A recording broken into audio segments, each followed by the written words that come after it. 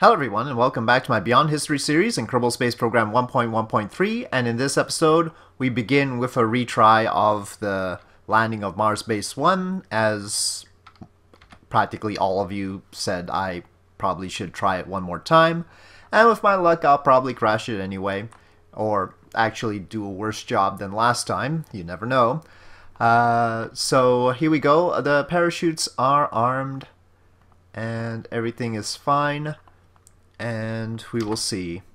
Practically speaking, even if we do land it, the probability that I'm going to be getting Kerbals to it at all is low. I need a lot more practice as far as landing things, close to each other. And I'm just going to take it as additional data, really. Why are there city lights on Mars?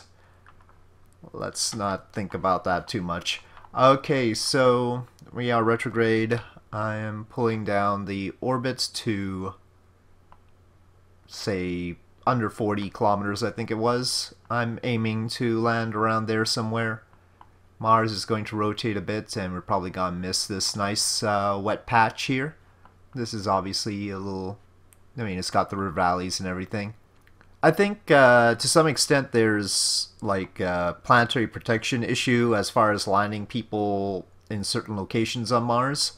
They don't want people to land where there's likely to be life, but I don't know exactly where those locations are. In fact, they don't even want to land robots in certain locations right now. But this area still isn't the best spot for like polar ice. You'd have to be all the way up here to get any of that. But we're not at inclinations to take advantage of that anyway. And I would have to do a scan of Mars in order to verify that we have such resources, and I have not done so. Some of their fuel has been used by the RSS system, but we have 500 meters per second. And I sure didn't use all of it when I did the descent last time. We need to start them out earlier, but not too early. Not to the point where we deplete it before reaching the surface. If we take a look at our burn time, it's 2 minutes. And we start off at a thrust-to-weight ratio of 1, which is not great. The thrust-to-weight ratio on the crewed lander is much better. It's got 7 of these Gemini lander engines. And I believe it doesn't ride a heat shield at through descent. As far as how much delta V it has for the descent phase, they carry about 600. I think I've kept the heat shield on the Ares Pod G we have, but it was not my intention for it to ride the heat shield down. The intention was to use the Gemini lander engines to slow down a bit for the parachutes, and then use them to do the final touchdown. After that, they'll have 4,200 to make orbit again, which, if you consider the surface velocity here of 3,400 meters per second, seems reasonable. That means you get 700 to go up a bit and work against gravity. It may be advisable to get the Ares Pod Gs, well, the Ares Pod G, just one of them, into a lower orbit first, and so use the heat shield to aerobrake into a lower orbit before actually making the descent. Nice thing about that is it can spend more time passing through the atmosphere before actually making the landing, and therefore slow down. I suppose one little indicator that we could take advantage of is landing guidance. Show landing predictions. This will allow me to light the engines. We got 2 minutes of potential thrust here from the engines, it says. Oh, I didn't notice landing guidance has a predicted orbit after aerobraking thing here. Though it'll only show that when we're passing through the atmosphere, at which point it's too late to make adjustments. We've got a bit of an issue with cities on Mars. So it's looking like we're landing about here. Not exactly in the area I was looking for, but not bad. Okay, 1,300 meters per second is when they popped out, and about 8 kilometers, so That's good information to have.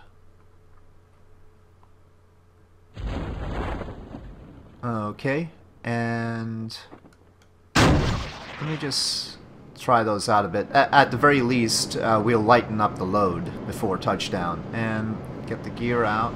Oh, I think I destroyed the landing gear. Okay, we've got some parachute deployment. Let's dump the heat shield. Don't hold on. Just make sure it doesn't smack into us.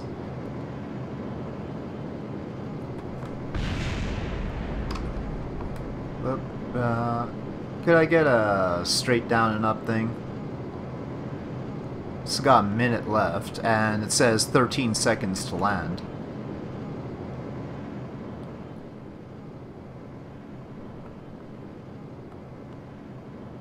Surface horizontal speed seems fine. It feels like we'll have a lot of margin with the crewed lander, since that has 600 meters per second to the landing. Oh, why? Don't, why? Why are you tipping over? Why? Man, it's just gonna be like this, isn't it? We landed on a slope, I guess. Well, that's just desserts for you, honestly. I did explode the landing gear, so I didn't quite understand that, but maybe it collided with the heat shield or something. I shouldn't have extended the landing gear when I did, but yeah, I guess this is fair enough. I demonstrated to my own satisfaction that I could have done a good landing if we were on a flatter ground. I guess we ended up with more surface horizontal speed than I thought. I thought we were at 0.1 meter per second. Didn't seem like it should be tilted like that, but I guess I made a mistake there. Yeah, and we're in the same situation, so go figure. It is what it is, and this is how it's going to be.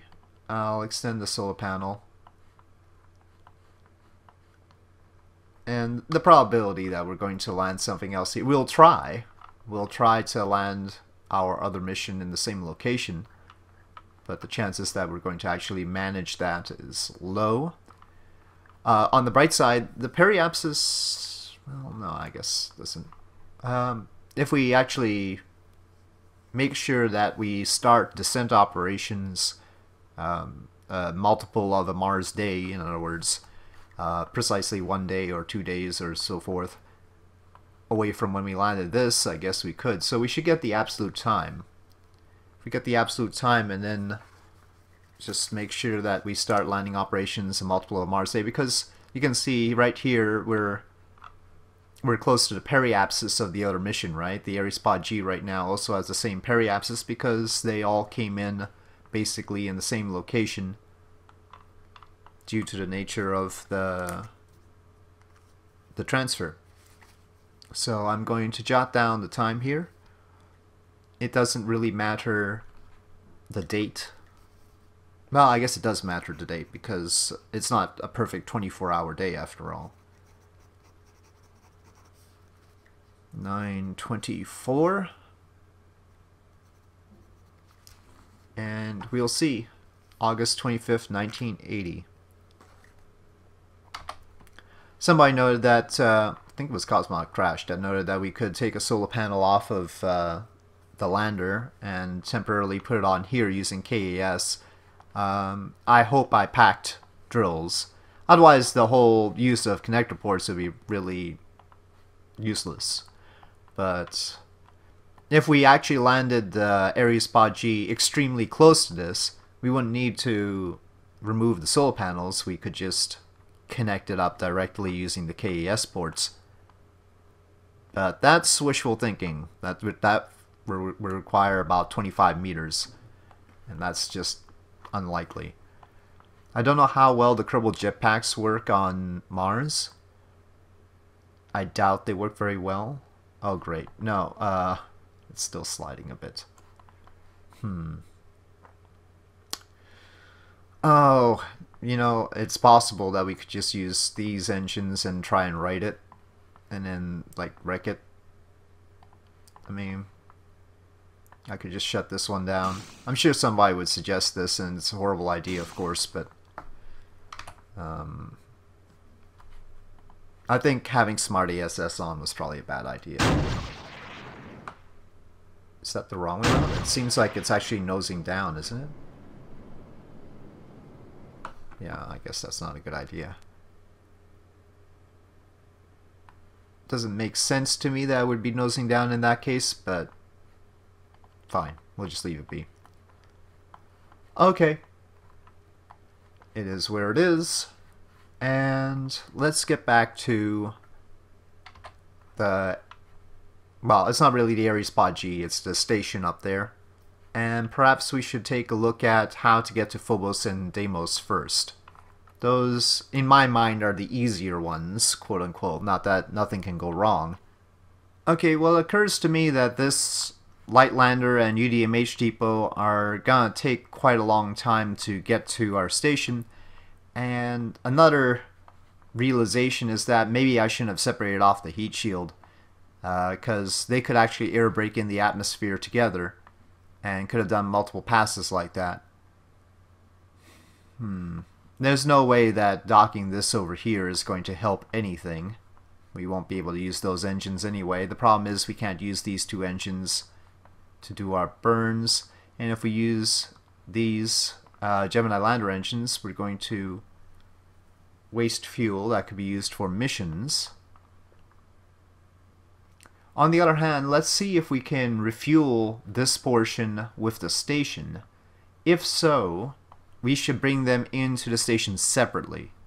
So we see 3,557 units of Aerosine here, and the NTO will just go with that because the station also uses the Gemini Lander engines. So let me just switch to the station. 3,557 is what we're... I mean, we probably don't need to fill up the whole thing. We just need part of that. Okay, well, it took a while to load up. Okay, so the station has... Well, it has 4,000 here. So, yeah, actually... and it has this extra fuel down here, too. So, the station could refuel that Lightlander on its own. So let's just bring the Lightlander and the UDMH depot down separately. So we sort of wasted the fuel used to rendezvous the two, but on second thought, it seems like this would be a better sort of solution. Now we do need the UDMH depot here in order to dock the Lightlander because this does not have the right docking port. So the first thing we need to do is bring the UDMH depot down here. And then the second thing we need to do is bring the Lightlander in, but we could probably do both at the same time. So let me work on doing the plots for that, and we'll undock the two and bring them in that way. That'll be quicker. Okay, so each craft is going to make a little burn to reduce its periapsis to match the periapsis of the station. The station's at a 140 kilometer periapsis. These are 242. So we want a tangent point, and the periapsis is the most convenient tangent point. So just a little RCS burn here will do the trick. Let's make sure. Yeah, I don't think the Lightlander is anywhere near here. Okay, that should do the trick. And now we're going to plot for the retro burn down here.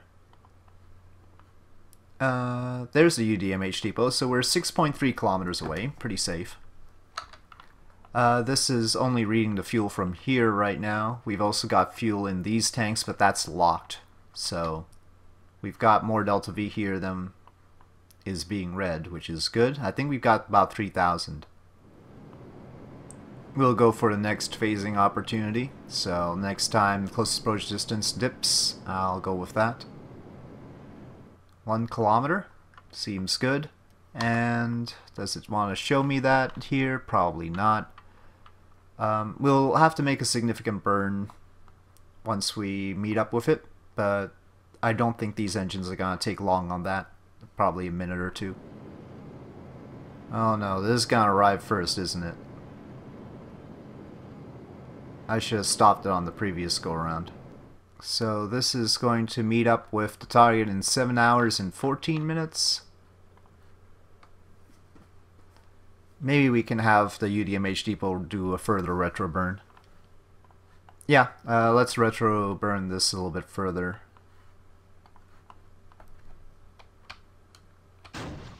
Oh, come on. Jeez, we gotta watch the ignitions on this, by the way. This one has limited ignitions, but I mean, for some engines, MechJeb actually settles the fuel down before igniting. Okay. Well, now this should get in about the same time, really.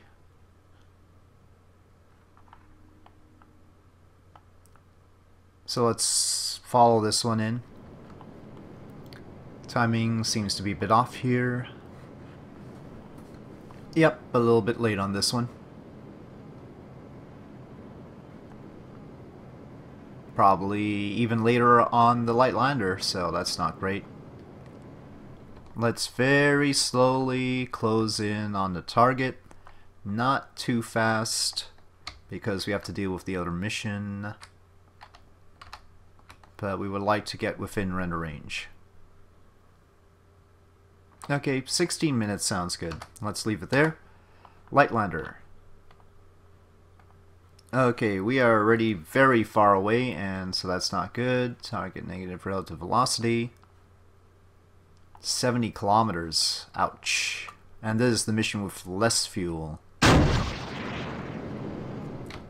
Okay, well, that gives us a good amount of time, even though it costs a bit more delta V and we'll need to kill off this 40 meters per second. In 28 minutes, this mission will get within render range. So that's a good gap. That means I have 12 minutes, no, sorry, 12 minutes to, yeah, that's right, 12 minutes to dock the UDMH depot.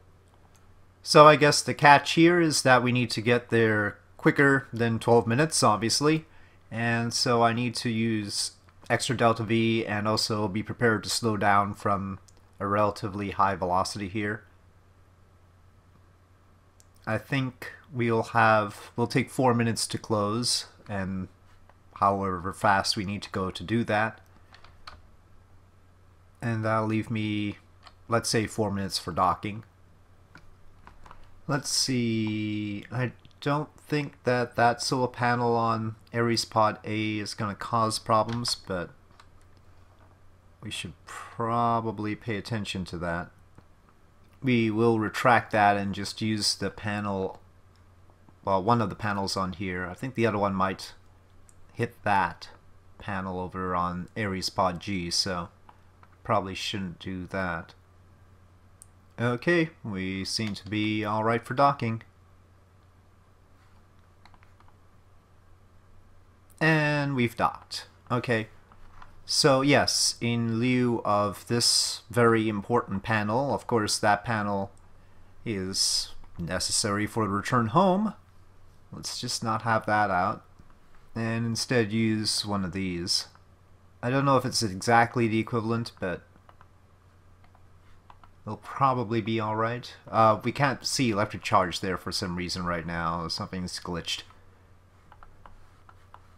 Always being helpful, Kerbal. Okay, but we have to quickly turn to the light lander now. Okay, so light lander is still on approach, and we're making good time here. So that's nice. Negative relative velocity. Come on. Oh, there's some lag around here now. Yep. This is a bit more laggy. Okay, we're now approaching, but it's a little bit complicated to see where the heck everything is. I think I'm going for right about there. So let's slow down here. Okay, approaching to dock. And maybe after filling up this tank, we can get rid of that heat shield down there, because then we'll have used up the fuel in these tanks down here. And we've docked. Alright, well that's the complete assemblage. That's all the things that we needed without duplicates to conduct our mission. We've got the Ares Pod A, the Ares Pod G, the UDMH depot, the lunar lander, and the station. I'm somewhat pleased by this, at least. Of course, there was the surface base, but that was never meant to join up with anything. All of this had to join up for the sake of the crewed mission. And they have to... Well, one of them is going to have to go into the lunar lander, and the other is going to have to go into Ares Pod G, and they're going to conduct their business then. I think I'll start off with the mission of the light lander, because that's a little bit easier, and I'll build up the suspense for the Ares Pod G, which may or may not meet an untimely demise. We'll find out. Anyway, let me transfer fuel to where it needs to be, and I'll be right back.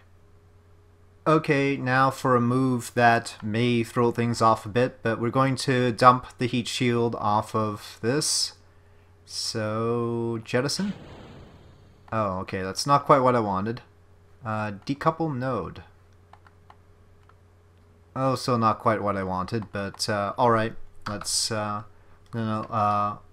off, actually. Control from here. And back away from that, please. And that frees up yet another Apollo docking system. We've got too many of those as it is. There should be a number of reaction wheels on board the station right now. I hope. I think we've got one on the Ares Pod G and possibly on the light lander. I don't know. I think so. Yeah, we do. I think we are going to have Philippe try to set foot on Mars, and we'll have Newcas do Phobos and Deimos. So let me transfer. Let me just use the stock transfer, I think. Okay, Newcas has been moved to Mark 1 lander can advanced, and we have topped off the fuel there. It's got all its supplies. Well, we get to enjoy this unified assemblage for a brief moment, and now we're going to decouple. Well, hold on. Maybe we should wait until Phobos is in like an ideal position. Then again, it does orbit Mars very quickly, so I don't think we need to wait actually. And as far as our other activities, we've got 31 days until we need to handle this Jupiter low orbit mission. As far as our supplies are concerned, Moonport 1 has 100 days, Spaceport 2 115 days, and Moonbase 1 probe. Moonbase 1 probe? Ah, okay, so it's thinking that this is Moonbase 1, this probe. Medium vessel, spent moon supply vessel. I think I'm just gonna call it that. It is spent, there is nothing left. And if we switch vessels, sorry, this is just a little bit of bookkeeping, if you will, and we'll label it a base. Alright, let's get to it. Undock. Switch vessel. RCS back. I've got that topped off. And these are awaiting the need for them. Now, just on this we have 1,746. So it occurs to me that maybe we should go for Deimos first, because it's gonna take more Delta V than Phobos does. And I think that's going to be the plan. Oh, that's pretty darn good timing, actually. How much does that cost? About 500, let's say. Okay, well, let's use Maneuver Node Editor. It looks like we could probably get a little bit closer like that. Well, there we have a Deimos encounter. We're going to have to be very careful about it. You know how Deimos and Phobos are. They're not exactly the easiest things to deal with, but I think we've got a pretty quick deal here. And we've got 60 days worth of supplies in this lander, so that's not a problem. One thing, I wonder if we could just land on this tank. It might be the simplest thing to do. The nice thing about this is that the Gina core can control the lander once the Kerbal is outside, so that's helpful. There is no ladder. It was supposed to land so low that the Kerbal could easily get in, but from Phobos and Deimos they could jump up without any problems anyway. So we've got a good deal here. Let's just get to it. Annoyingly, we only have one goo container here, but yeah, actually Newcas can't reset it. Newcas is not a scientist, and the goo container was actually there to counterbalance the communication dish, and that's because everything on here is very, very tight. It's a light lander after all. Okay, that should be good enough. Node. I probably didn't need to use RCS for that, but it'll be alright. And burn. We better not be pointed at. Well, let me set that as a target. Okay, we seem to be a little bit away, so that's good.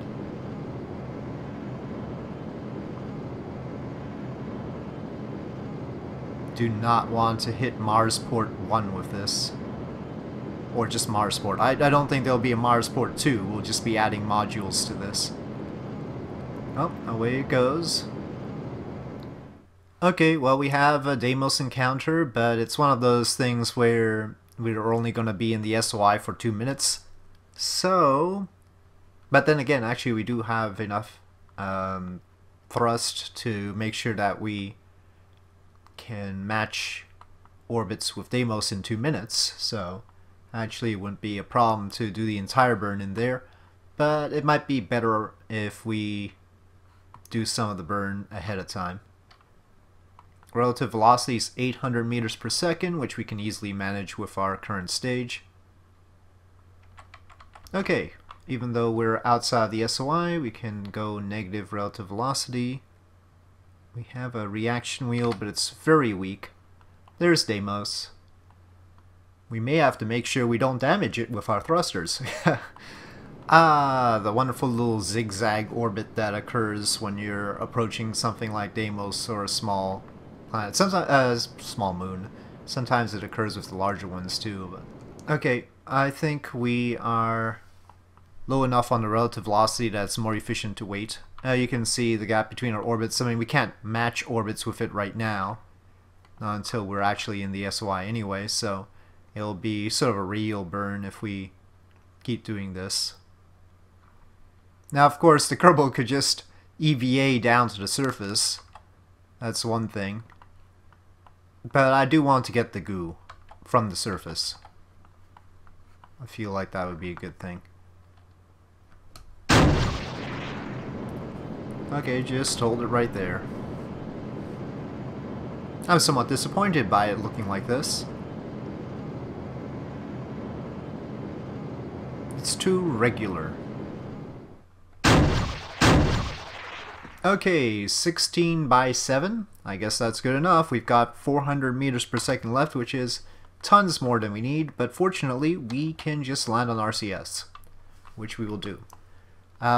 Just for verisimilitude, let's check out which side would be facing Earth. It's a good enough criteria to determine where to land. Earth is over there. So at 12 o'clock. So we basically want to land over there, which is fine enough because it provides us with solar power. We should do a EVA out here. Let's do a crew report. First ever crew report. We have power, so we can transmit. Okay, EVA. EVA report. 160. Keep. Forward. High over Deimos. I don't know what it's gonna take to get low over Deimos, but anyway, review stored data. Transmit data. Wish I'd carried the small instruments. Oh, there we go. I'm like, where are they? Log radiation. Well, we've done these with the probe. Yeah. Probably even on the surface.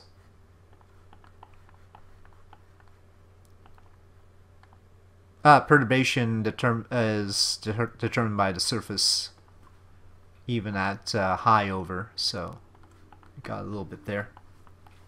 We are going counter to Deimos' rotation. I don't know what kind of effect that has, except that there's more velocity there. Our orbital velocity is 2.4 meters per second. The surface is 3.3 against us, but, you know, that's not much anyway.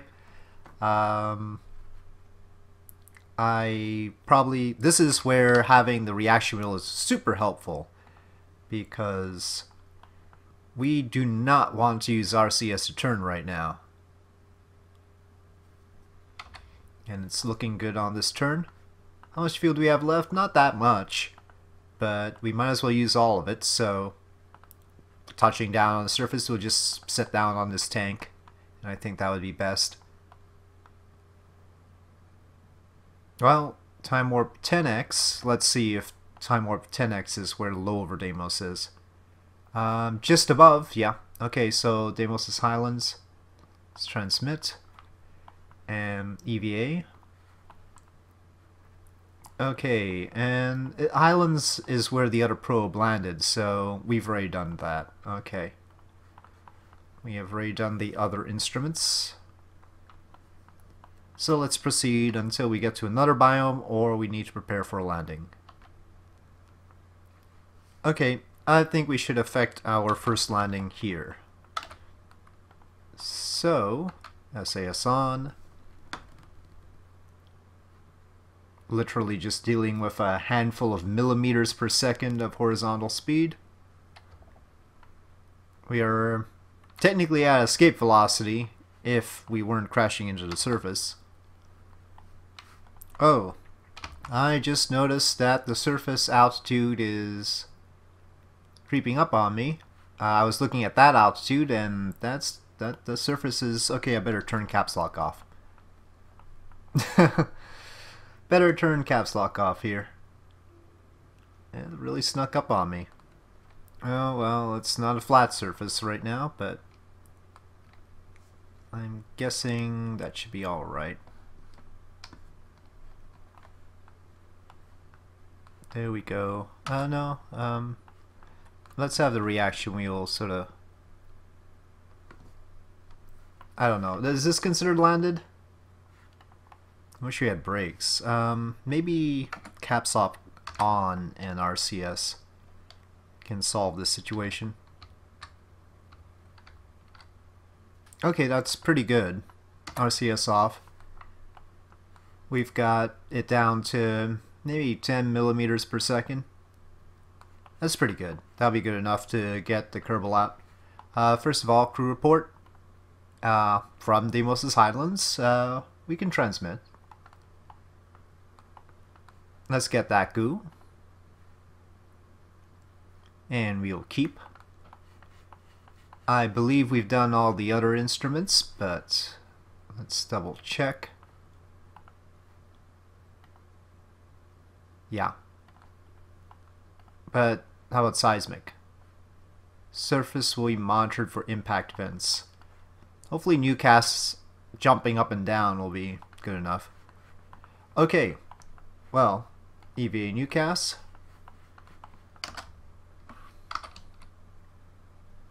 Okay, be careful, Newcas.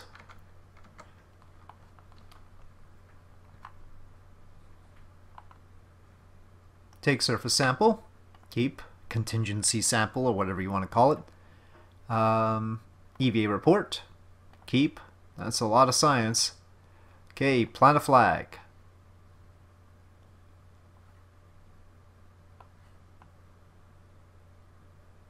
Pod is slightly drifting away, I think.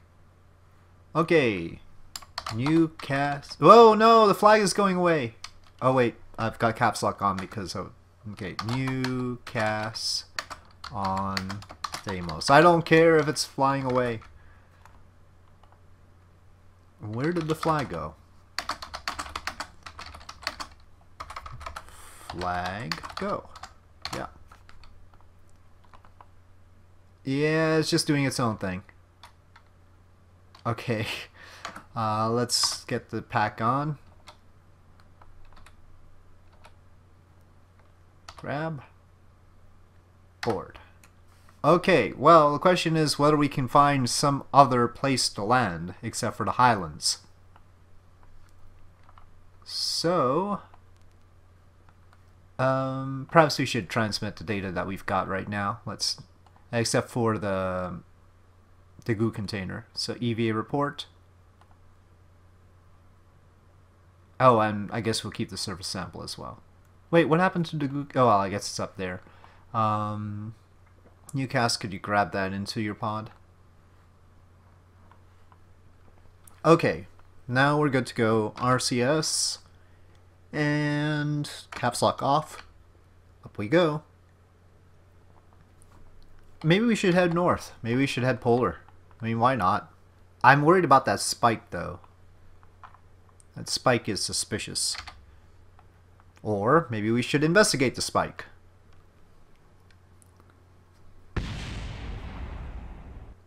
Oh. I just heard an explosion. And an impact got recorded, even though the thing recording the impact is no longer on the surface. I don't know what exploded. Might have been the flag. Yeah, I don't know what made the explosion sound. Let me F3. Newcas on Deimos crashed into Deimos. Aha, yeah, it was the flag. Our flag crashed into Deimos and recorded an impact. I don't know, is that actually on this? Did that really get recorded or not? So planting a flag on Deimos, not the easiest thing to do. It says stop recording. Well, collect impact data. Yeah, we got a little impact event. 200 science for our flag smacking back into Deimos. That's amusing. Oh, we've reached lowlands. Well, alright, I'll take it. And again, our delta V here is not including the fuel in these pods. So we do have more to work with.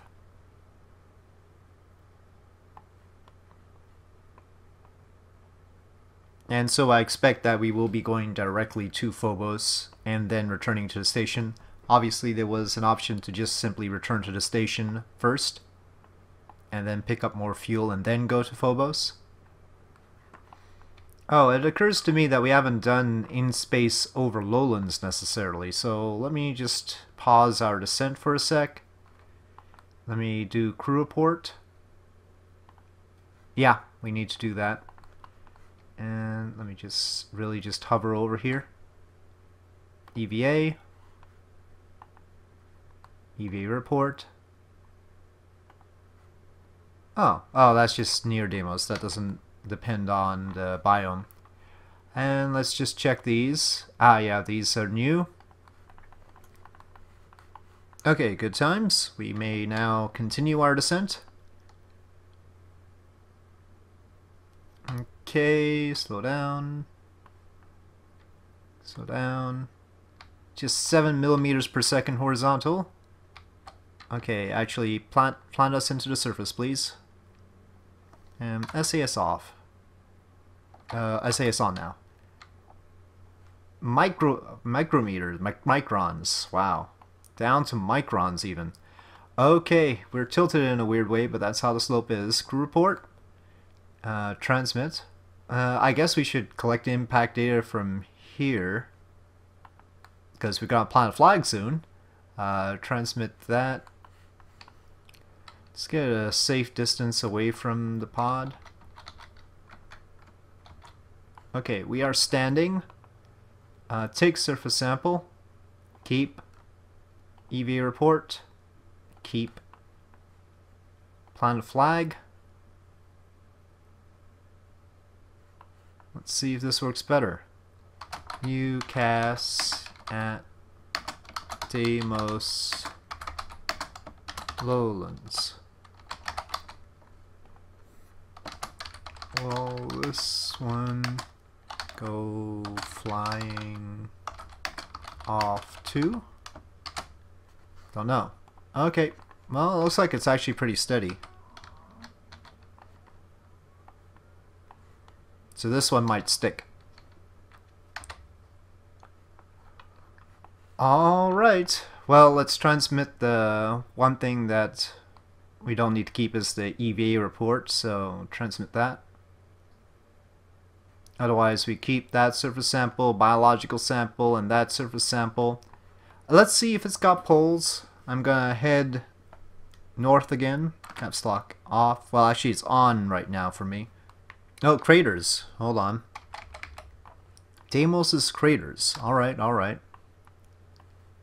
Isn't it just all one big crater? I mean, seem pretty much full of craters to me, but hey, another biome, I'm not gonna argue. And actually, another crew report as well. Transmit. We don't have enough time at that vertical speed to do an EVA properly. Let's do it there. Okay. EVA report. Oh, it's still in space near Deimos. Doesn't matter. Okay, and the instruments. Temperature is new. I think 3 biomes is good enough. I mean, I don't want to milk everything. Maybe we will be sending another mission over to Deimos, and we'll leave the whether there is a pole or not. I mean, we're pretty darn close to the pole, if there is a pole. Seems a bit floaty.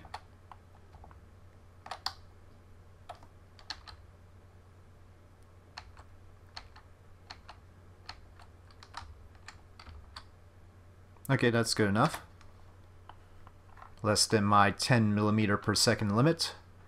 Okay, once again, crew report, transmit,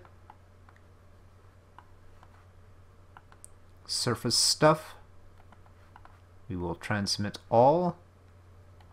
We're only 722 meters away from Newcas at Deimos Lowlands. I think I'm not going to have him plant a flag this time. And EVA for Newcas, and just take the surface sample